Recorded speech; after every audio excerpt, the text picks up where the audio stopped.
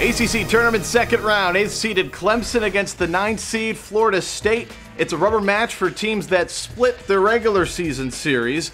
In the first, the Tigers are down 9 until Landry Noko finishes up the mess. That brings the Tigers within 3. How about the first half for Xavier Rathan-Mayes? In his first ACC tournament game, he hits for 12 in the first. That triple puts the Noles up 6. Just before halftime, Monte Brandon, that'll go. Noles take a 7-point lead into recess. In the second half, XRM continues to fire and hit. There's one deep three, and then another puts the Noles up 11.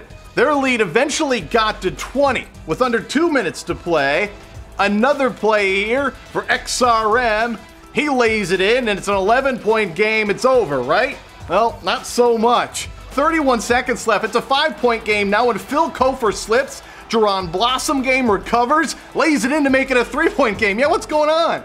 After a Florida State missed free throw, Gabe DeVoe has a chance to tie it up. No. Blossom game? No. And Florida State hangs on to survive a thriller, 76-73. They'll take a breath and then play top-seeded UVA Thursday at noon. I'm Bill Voth. You're watching the ACC Digital Network, brought to you by Ruby Tuesday. We are the official home for ACC basketball. For more great content like you've just watched, click one of these boxes. And to make sure you don't miss anything, click subscribe.